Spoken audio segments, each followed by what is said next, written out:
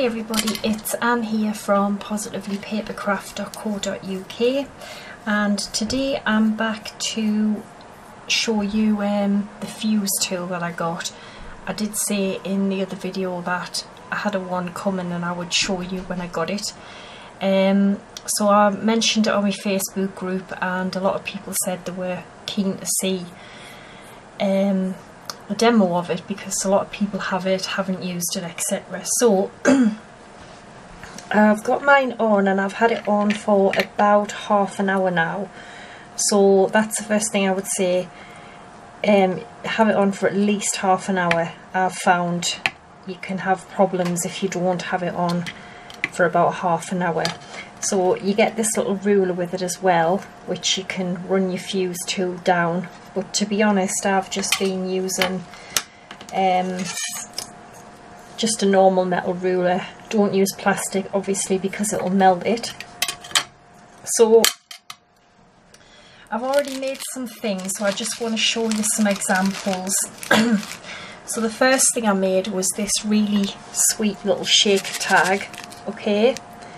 And I just obviously put little bits and bobs in it, a little sentiment that I just pegged on, and I also put a eyelet in that one, so that was really easy. That was the first thing I did with it.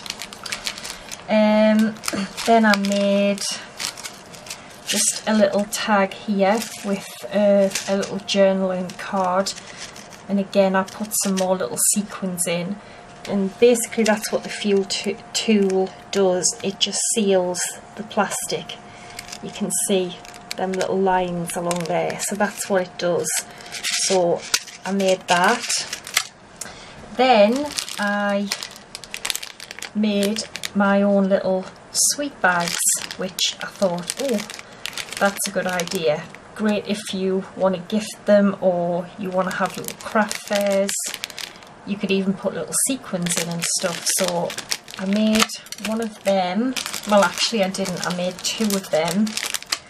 Two little sweet bags.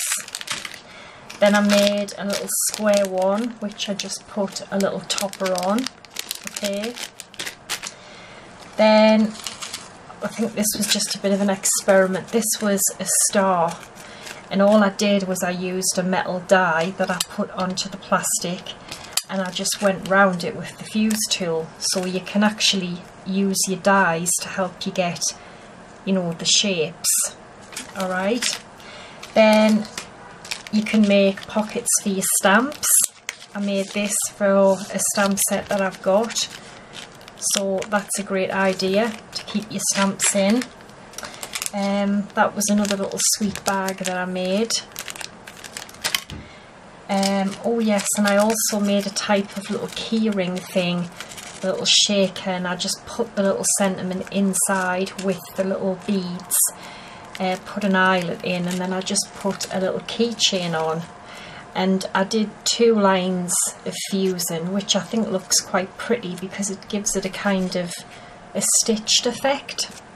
So they'd be great to make for people. And this last one, oh my god, this is just so cute. It's tiny, but what it's meant to be is a little mini kind of pocket letter thing that people make for, you know, pen pals, etc. And it's really small. What does it measure? It measures 3 3/4 inches by 4 3/4, and the little pockets are 1 1/4 inches by 1 1/2 inches. So it's tiny, but I just made that from the 2 sheets of plastic, and I just measured and then scored, and then I fused it. Then I turned it over, and I just took a little craft knife, and I just slit little sections in the back to make the little pockets. But how adorable is that? And then if you wanted to, you could punch 2 little holes in. But I just think that's lovely, and it's just got little sequins, little paper clip die that I've got, some little bits and pieces. That is so sweet. So that's what I've been making. What do I think of this? I think it's really good. I do have a glass mat, which I find it works really well on the glass mat. I know some people use like thick chipboard or something, because I know some people say they've had problems with the wheel turning. The only time I had problems with the wheel turning was I tried it on lots of things, and you know, excuse me, cellophane bags, like what you put your cards in or whatever, it doesn't really work on them. I think it's because it's so thin. It did in places, and then in other places it was missing, like the wheel wasn't turning, and then it was just creating a straight line, which was just popping apart afterwards. So I didn't have any luck with it on cellophane card bags. So what I find it works really well on is just like normal page protectors, you know, like 12 by 12 page protectors, and also these, which is just normal, what you get in, you know, Wilko's or Staples, which puts A4 paper in, like binders, and that is what I made the little sweet bags out of, which was them. And obviously they're very inexpensive. You can get like a pack of 25 for £1 or something. These are not too bad, the thickness, but obviously I think the thicker they are, the better it'll be.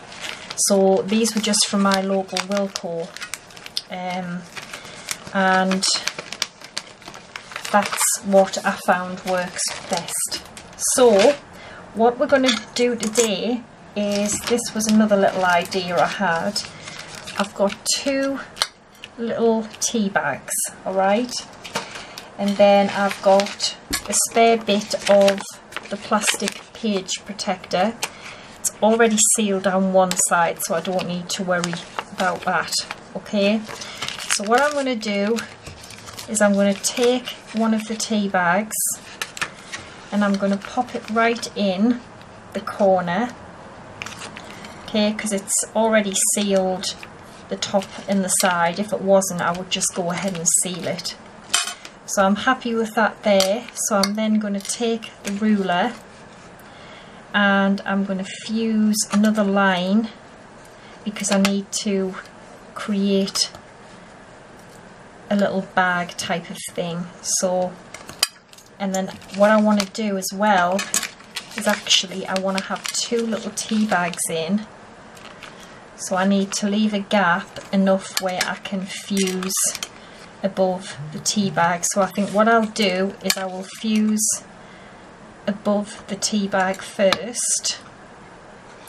So just take your tool and just, you've got to press quite firmly and just go along, and that's it. Can you see that there? That has created that seal line all the way along. So I've sealed that. So now what we can do is pop our other little tea bag in, which will go to there.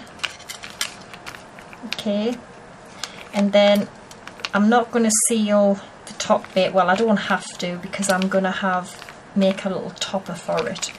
So now we need to seal the sides of the bag. So I'm going to get a bigger ruler and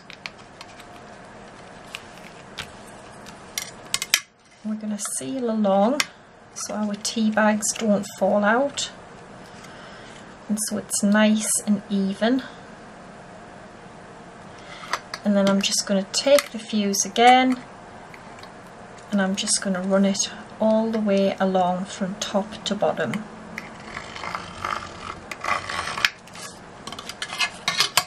Can you see that there? So now we've created our own little kind of pocket bag. Alright, and then I think what I'll do is I will actually seal the top so they can't come out. Might seal it a bit further up here.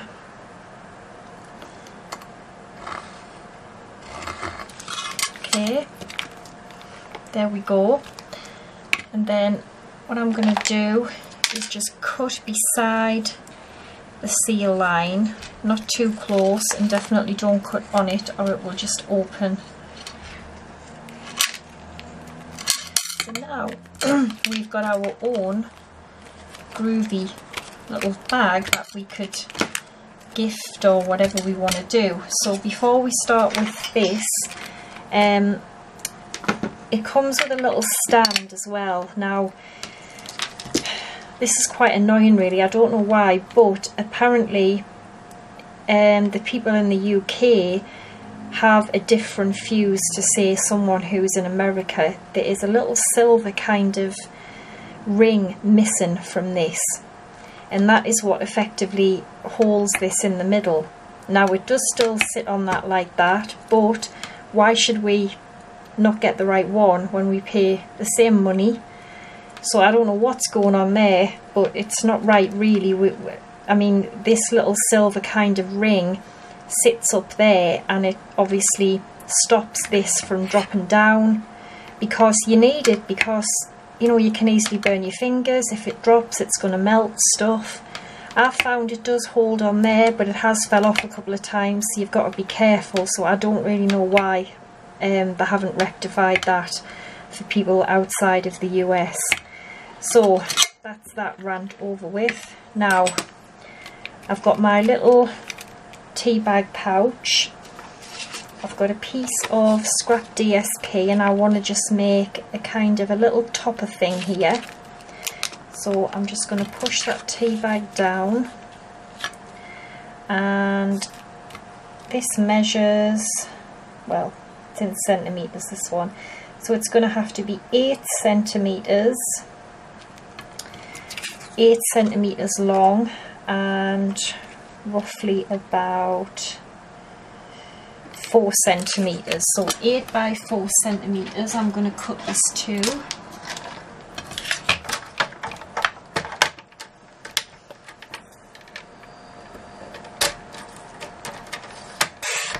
So 8 centimetres by 4, and then I'm going to score it in the middle at 2 centimetres just to make like a kind of little topper for our tea bags.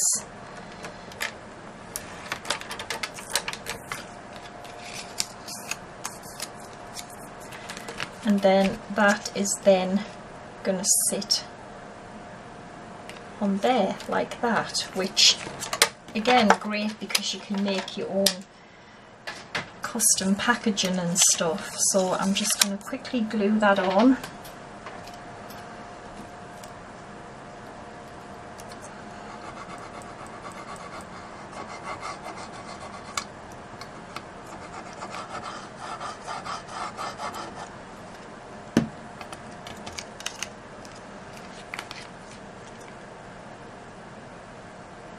Okay, just like that.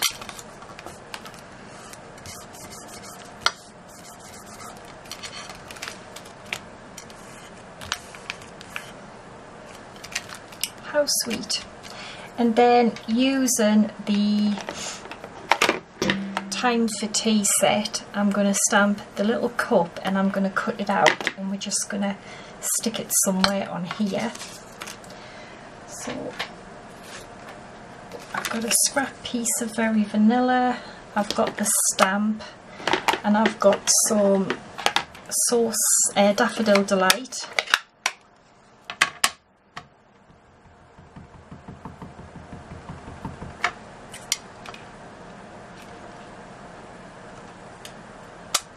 There's my little cup. I've got the matching framelits as well. So that cuts the little cup out. Whoopsie, I've just dropped everything. So I will quickly cut this out. Just give me a second. I've just got the big shot here. I don't want to bring it over and risk melting it with the tool.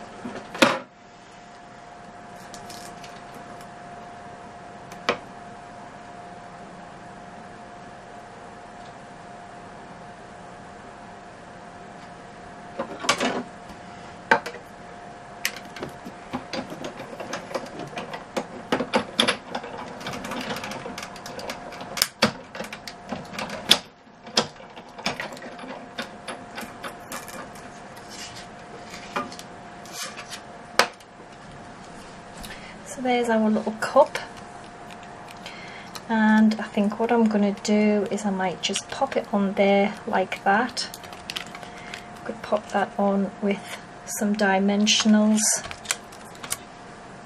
and I mean there's actually lots you can do with the fuse, but that is what it's intended for. It's like melting and fusing plastic together, which you don't just have to do scrapbook and photo pocket things like I'm doing here. You can make your own custom little treat bags. You know, that would make a lovely little gift. Even if you saw that in a shop, I mean, it does look very professional because it's all being sealed together.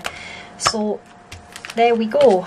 It is really easy to use. You've just got to have a little play around with it and see what you can come up with. But I really like the idea of the little sweet bags and the cute little shaker tags, especially this one. I love this one. So I'm going to have a play around a bit more with it, and I'll be back again with no doubt some more tutorials and also some more stuff about what we can do with our little fuse tool here.